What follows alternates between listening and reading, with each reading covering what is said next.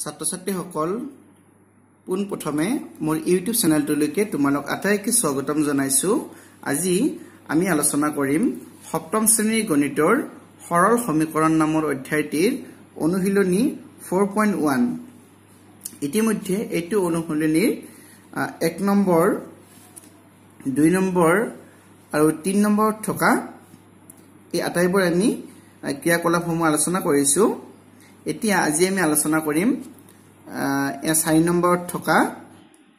এত কি আছে বন্ধনীৰ ভিতৰত থকা মানটোত সমীকৰণটো সিদ্ধ হয় নে নহয় কোৱা।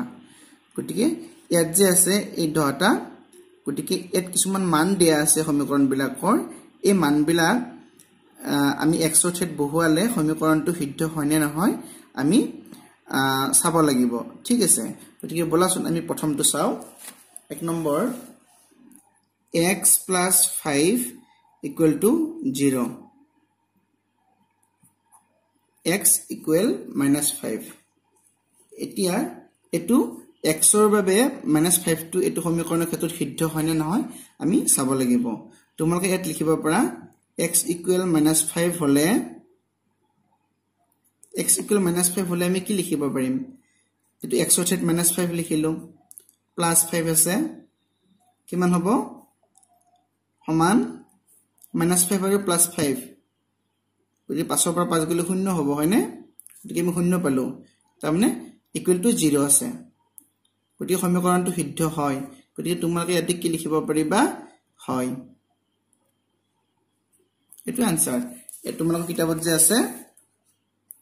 সিদ্ধ হয় নে নহয় কোৱা, গতিকে আমি কি কম হয়। এটা বলাচোন 2 নম্বৰটো কি আছে আমি চাও। 2x minus 8 equal 7, x equal 4। এবাৰ x equal 4 হলে সমীকৰণটো সিদ্ধ হয় নে নহয় চাম আমি। x equal 4 হলে এটা আছে 2 into x, তাৰ মানে 2 into আমি 4 লিখিম, কাৰণ x equal to যদি 4 হয় হয়নে, x ৰ ঠাইত 4 লিখিলো, -8 তো কিমান হ'ব 2 4 গুণ 8 মাইনাস এটা 8 লিখিলে 8 - 8 equal to 0, অৰ্থাৎ not equal to 7। গতিকে আমি 7 নাপালো, আমি 0 পালো, সেইকাৰণে এটো কি লিখিবা নহয়, অৰ্থাৎ সিদ্ধ নহয়। 2 নম্বৰটো হৈ গল। এতিয়া বলা 3 নম্বৰটো কি আছে আমি চাও। x by 3 plus 6 equal 7। এত কি কৈছে x equal to 3, তে x equal 3 ৰ বাবে সমীকৰণটো সিদ্ধ হয় নে নহয় আমি চাম। x equal 3 হলে আমি x ৰ ঠাইত আমি 3 বহালো, গতিকে 3 by 3 plus 6 আমি কিমান পাম 3 by 3 মানে 1, 3 ৰে 3 হৰণ কৰিলে এবাৰ যায় হয়নে, 1 plus 6 equal to কিমান পালো 7, গতিকে এটো আছিল 7, অৰ্থাৎ সিদ্ধ হয়। তোমালোকে লিখিবা হয়, এটো হল উত্তৰ। এতিয়া বলা 4 নম্বৰটো কি আছে আমি চাও। x by 7 minus 2 equal 0, x equal to 7। এতিয়া চাবা x equal 7 হলে আমি সমীকৰণটো কি পাম, x ৰ ঠাইত আমি 7 লিখিলো, 7 by 7 minus 2 হয়নে। এতিয়া এখিনি মানে 0 হয় না নহয় আমি চাম, সমান আমি কি লিখিব পাৰিম 7 by 7 তাৰ মানে 1 minus 2। এতিয়া 1 minus 2 মানে আমি কি লিখিম -1, গতিকে not equal to 0। আমাক লাগিছিল 0, কিন্তু আমি 0 নাপালো, সেইকাৰণে আমি কি লিখিলো not equal 0, অৰ্থাৎ সমীকৰণটো সিদ্ধ নহয়।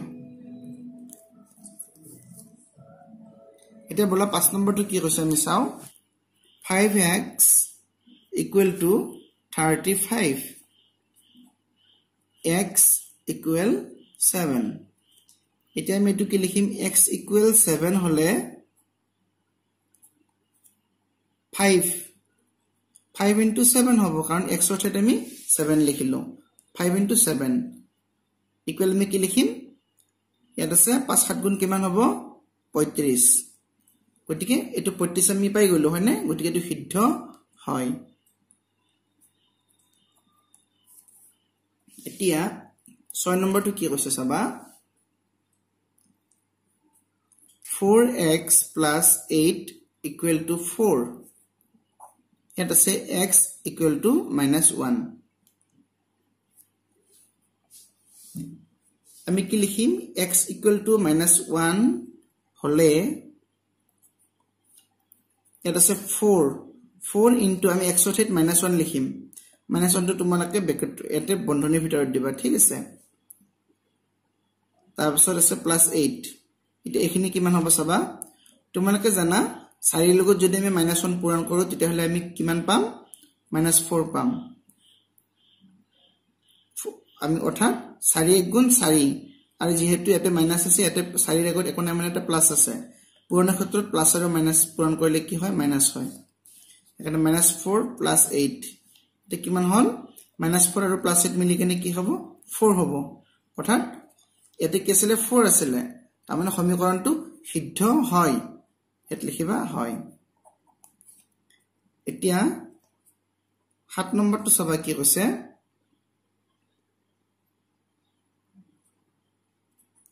(7x + 2 = 9) যত কি আছে x = 2 আছে এটা সবা x = যদি আমি 2 লিখো যদি 2 হয় বাট x = 2 হলে 7 into 2 আমি ইয়াতে 2 লিখিব পাৰিম x ত 2 লিখিব পাৰিম +2 এখিনি সমান কিমান হ'ব হিসাব কৰা 7 * 2 = 14 তাৰ পাছত +2 কিমান হল 16 তাৰ মানে not equal to 9 অৰ্থাৎ আমি 9 নাপালো হেকানে এটো কি লিখিম সিদ্ধ নহয় এটো হল আনসার এটা বলা এটো আসলে 7 নম্বৰ 8 নম্বৰটো কি কৈছে চাও twice x equal to 16 যত x ৰ মান কি দিয়া আছে 8 x ৰ মান 8 হলে এই সমীকৰণটো সিদ্ধ হয় নে নহয় আমি চাব লাগে চাবা x equal to 8 বহুৱালে বা 8 হলে আমি কি লিখিম 2 into 8 মানে x ৰ জায়গাত আমি 8 বহাইছো গতিকে আমি কি লিখিম 2 8 গুণ 16 অৰ্থাৎ আমি সমীকৰণটো যেটো এতে 16 আছিল আৰু আমি x মানে 8 বহাই আমি 16 এ পালো তাৰ মানে সমীকৰণটো সিদ্ধ হয় তো আনসাৰ এটা বলা 9 নম্বৰটো কি আছে আমি চাও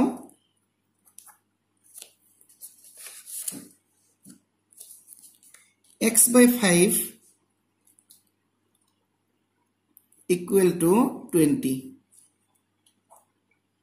x equal to 100 দিয়া আছে x equal to 100 হলে আমি 20 হয় না নহয় আমি সাম লিখিবা x equal to 100 বহুৱালে আমি কি পাম এত x ৰ ঠাইত আমি 100 বহুৱালো আৰু তলত 5 আছে গতিকে সমান কিমান পাম পাছৰে যেতিয়া আমি 100 হৰণ কৰিম তোমালোকে জানা 20 বাজ যায় হয়নে 20 অৰ্থাৎ 20 5 গুণ কিমান 100 গতিকে আমাক লাগিছিল 20 লাগিছিল আৰু আমি ইয়াতে x ৰ ঠাইত 100 বহুৱা আমি যেতিয়া 100 বহাইছিলো এটা আমি 20 এ পালো গতিকে সিদ্ধ হয় এটো আনসার এটা বলা একেবাৰে হেখৰটো কি আছে আমি চাও 10 নম্বৰ গণিতটো কি আছে x by 8 plus 4 equal to 9 যত x ৰ মান দিয়া আছে 1 এটা সবা x equal to 1 বহুৱালে আমি x ৰ ঠাইত 1 বহুৱালো 8 টো আছে plus 4 আছে equal to 9 হয় না নহয় আমি চাম এই দুটা তোমালোকে কি কৰা এতিয়া লখাগু লোৱা এটা 4 ৰ তলত একো নাই মানে এটা 1 আছে গতিকে 8 আৰু 1 ৰ লখাগু কিমান হ'ব 8 হ'ব গতিকে এটো তোমালোকে সৰল কৰা যে 8 দি 8ক 1 বাৰ 1 1 গুণ 1 যোগ এতলত 1 আছে একেৰে 8 8 বাৰ আৰু 8 4 গুণ কিমান 32 ইকুৱেল টু আমি কি লিখিব পাৰিম একৰ লগত 32 যোগ কৰিলে 33 33/8 গতিকে আমাক লাগে 9 ইয়াত আছিল 9 কিন্তু আমি পালো ইয়াত কিমান 33/8 অৰ্থাৎ not equal to 9 তাৰমানে ই সিদ্ধ নহয় মৰমৰ ছাত্ৰ-ছাত্ৰীসকল আশা কৰিছো তোমালোকে এইকেইটা গণিত ভালদৰে বুজি পাইছা 4 নম্বৰত থকা গণিত কেইটা গতিকে যিসকল ছাত্ৰ-ছাত্ৰীয়ে আজি এই ভিডিওটো নতুনকৈ চাইছা তোমালোকে চেনেলটো সাবস্ক্ৰাইব কৰিবা যাতে আগলৈ এনেকুৱা ধৰণৰ ভিডিওবোৰ পাই থাকা এতিয়া ভিডিওটো চোৱাৰ বাবে ধন্যবাদ